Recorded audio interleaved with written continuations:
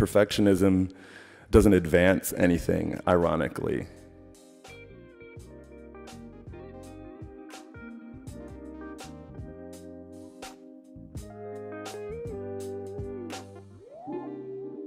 As a creative and as a designer, there's no wrong way to go about the future of your career.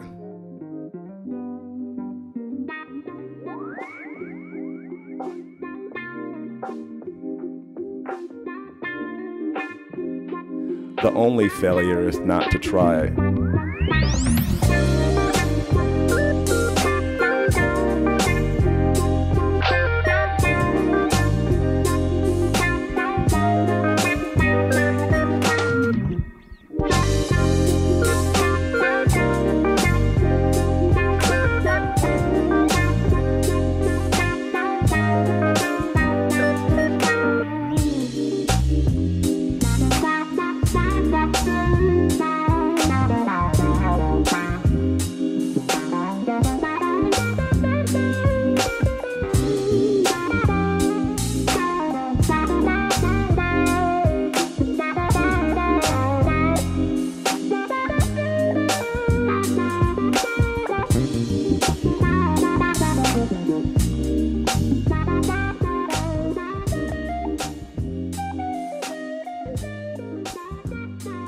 Virgil Abloh, renegade, visionary, explorer, barrier-breaking designer, polymath, genre-bending genius.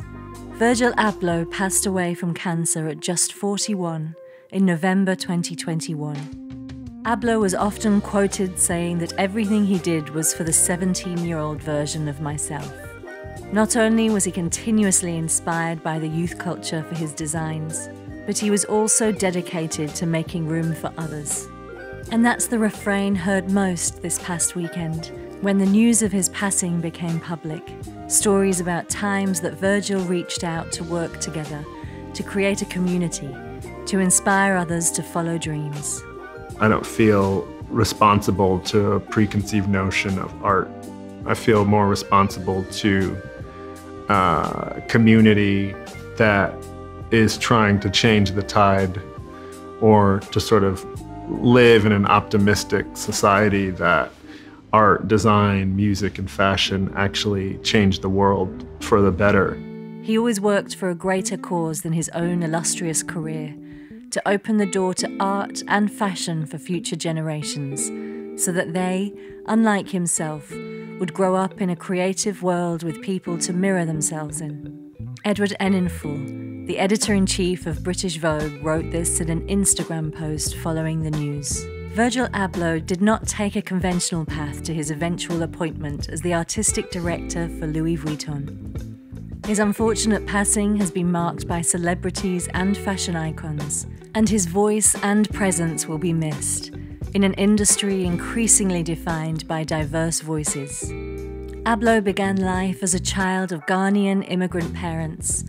Born in 1980 in Rockford, Illinois, he studied civil engineering at the University of Wisconsin-Madison in 2002, earning his bachelor's degree. He then progressed to a master's in architecture from the Illinois Institute of Technology in 2006. After completing his education, he met Kanye West in 2009 while he was working at a screen printing store. They both interned at the LVMH brand Fendi and formed a bond. Perhaps his first impactful work was his collaboration with Kanye and Jay-Z on the 2011 album Watch the Throne. He was nominated for a Grammy for his work as the artistic director of this project. In the same year, he was appointed as creative director for Kanye's company, Donda. During his tenure, he was responsible for some of the most iconic album art in hip-hop, like Watch the Throne, My Beautiful Dark Twisted Fantasy, and Yeezus.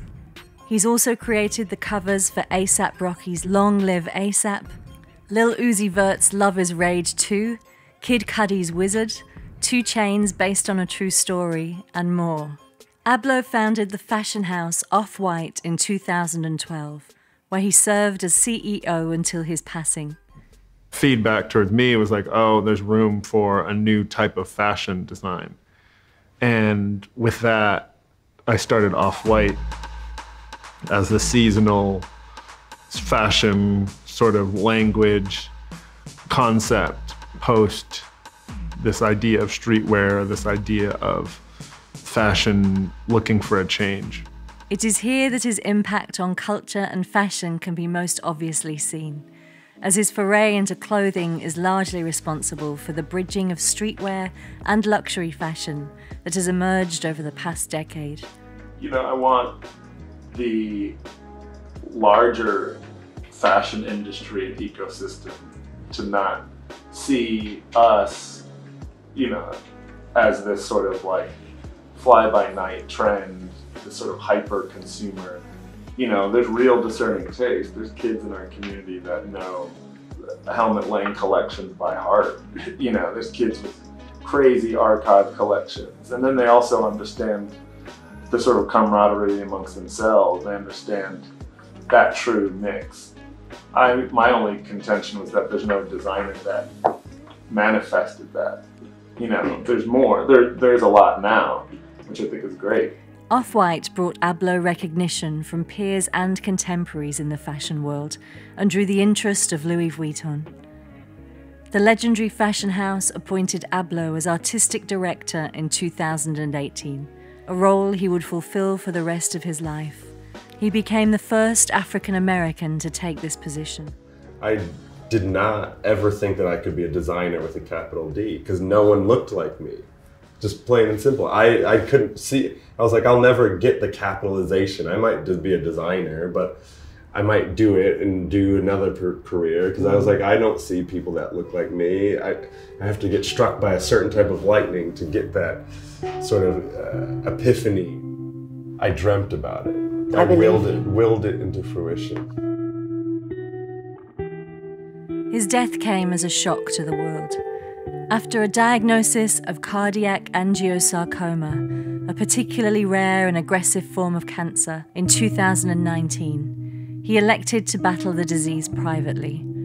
A statement posted to Abloh's Instagram reads, "For over 2 years, Virgil valiantly battled a rare and aggressive form of cancer, cardiac angiosarcoma. He chose to endure his battle privately since his diagnosis in 2019, undergoing numerous challenging treatments, all while helming several significant institutions that span fashion, art, and culture. Through it all, his work ethic, infinite curiosity, and optimism never wavered. Virgil was driven by his dedication to his craft and to his mission to open doors for others and create pathways for greater equality in art and design. He often said, "Everything I do is for the 17-year-old version of myself," believing deeply in the power of art to inspire future generations. The artist is survived by his wife, Shannon Abloh, and their 2 children, Lo and Gray, as well as his parents, Nee and Eunice, and sister Edwina. We are all shocked after this terrible news. Virgil was not only a genius designer, a visionary, but he was also a man with a beautiful soul and great wisdom. LVMH Chief Executive Officer Bernard Arnault wrote in a statement shared to social media, "The LVMH family joins me in this moment of great sorrow, and we are all thinking of his loved ones after the passing of their husband, their father, their brother, or their friend." Abloh told Vestige magazine in an interview published before his death, "I'm an autodidact, an explorer, and often I'm an amateur too. My career in that sense is an investigative exploration. It's about how to be a black thinker in white spaces. It's about inserting the black canon in art history books."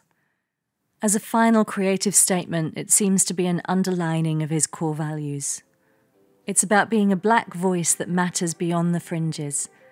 I want to be able to look back at my life and career and know that I left some inanimate objects behind, yes, but also a logic that changed the mainstream.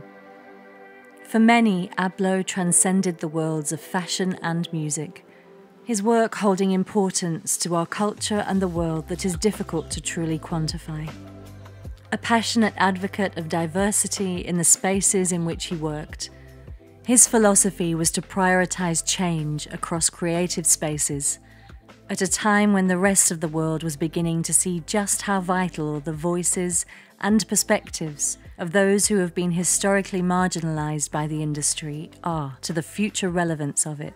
For me, it's less about being radical than being honest, Abloh told Numero in April 2021.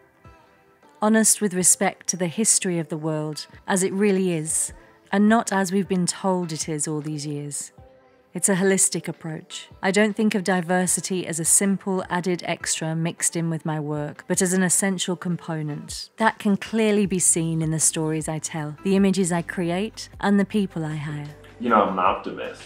You know, I'm into humanity more than like the cool sneakers or something. But design has that ability to transform and use both those tools. I sit around and I think, wait, like my interactions with people are not rooted in prejudice against like race, age, color, religion, you know, sexuality, but a lot of people feel that way. My project, I would say at the core, is like humanity and education.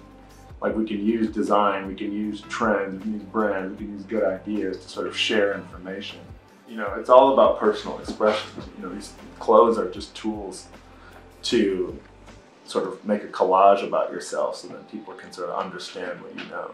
It is this elevation of diversity from the background of corporate buzzwords and occasional tokenism to a central and defining aspect of his design work that makes Abloh's work feel essential, vital, and incredibly important in the social and political landscape of today. It also lends his work an air of authenticity that is sometimes missing from the broader fashion world. Rather than designers who grew up and went to fashion school, then imagining what the blending of streetwear and luxury fashion might look like, Abloh's experiences made him uniquely qualified to execute this vision in a way that the industry had never seen before. Nor did Abloh allow himself to be limited to fashion in the scope of his artistic practice. In fact, he took what could be considered a very postmodern approach to artistic creation, covering fields from fashion, design, art and architecture, music, furniture design. His eclectic approach is another defining aspect of his life and work.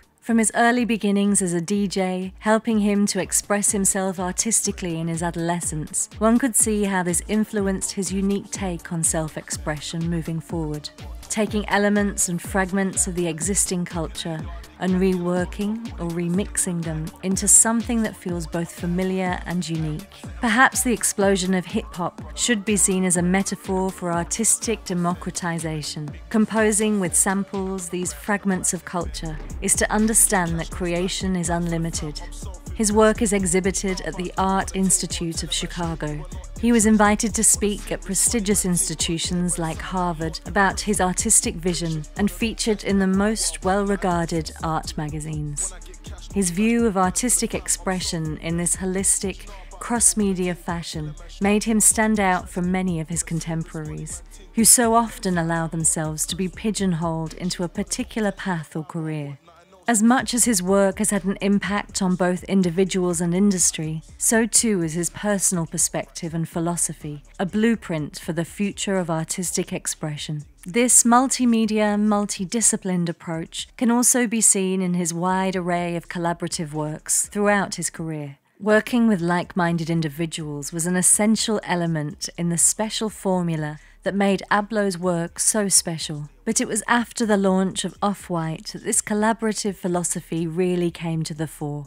Working with companies like Nike, Levi, Jimmy Choo, Moncler, Doc Martens and Champion, Abloh's voice began to demand more attention from audiences worldwide, as these brands worked with Abloh to create pieces that reflected the fresh perspectives on the worlds of fashion and art that he brought to the table.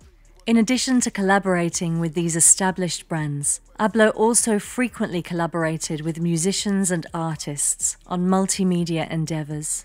In 2017, Off-White partnered with A$AP Rocky's label AWGE to produce a series of shirts printed in fluorescent green lettering that was later revealed on Instagram and nodded back to the midnight raves organized by Abloh back in the day.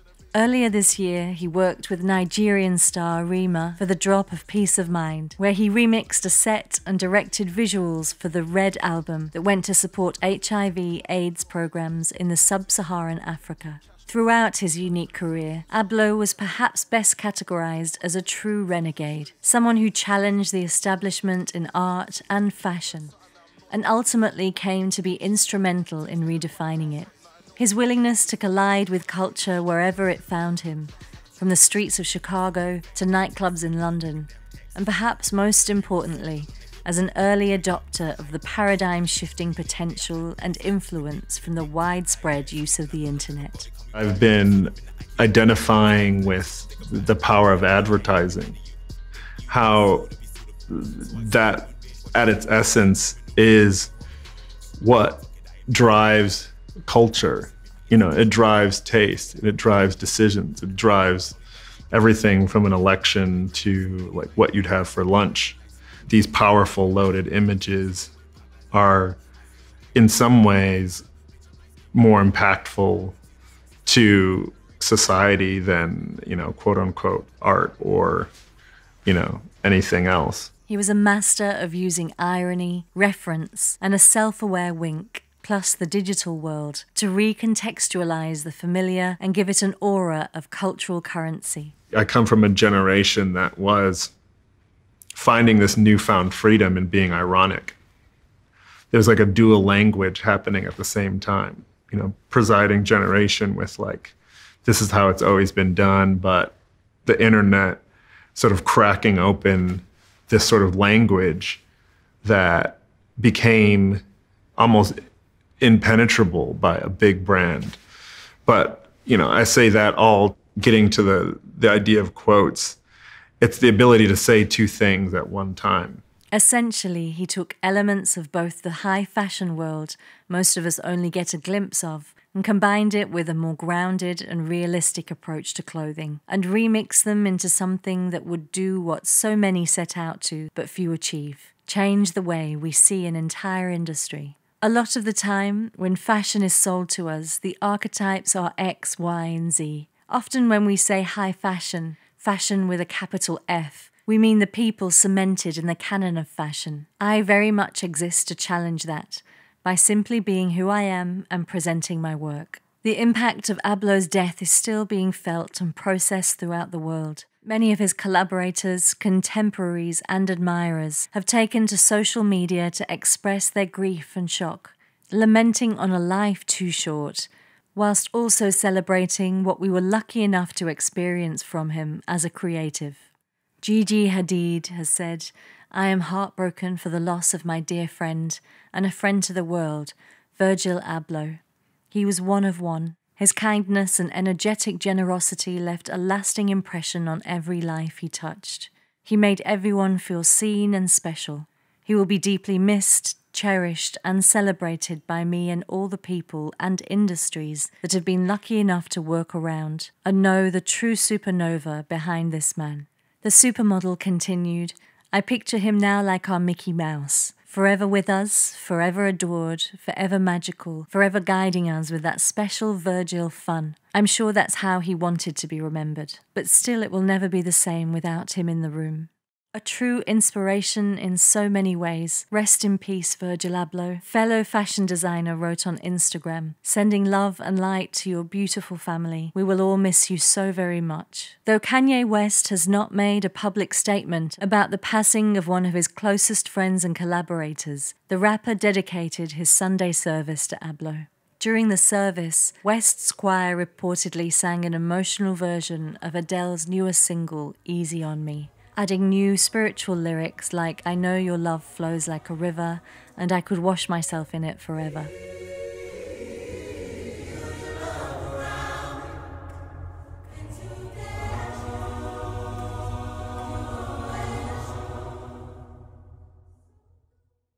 A true trailblazer and one-of-a-kind creative, the full impact of Virgil Abloh's time on this earth will undoubtedly be discussed and unpacked long into the future. While his time among us was all too brief, what he did with his time, both in terms of the industries he worked in and the lives he touched, is something to be celebrated.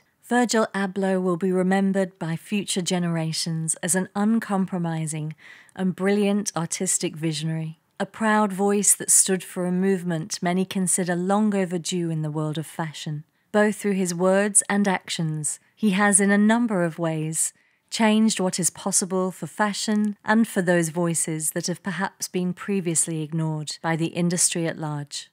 His commitment to representing diverse voices in his work, and doing so not just as a matter of corporate tokenism or ticking a box, but as one of the central pillars of his creative approach, is something that many try so hard to do, but few manage to manifest in a genuine manner. Virgil Abloh achieved this idea seemingly without much effort. It seemed almost a natural fit for him as a creative. This commitment is further reflected by his charity work. He raised $1 million for the Virgil Abloh Postmodern Scholarship Fund, which aims to support the next generation of black fashion industry leaders.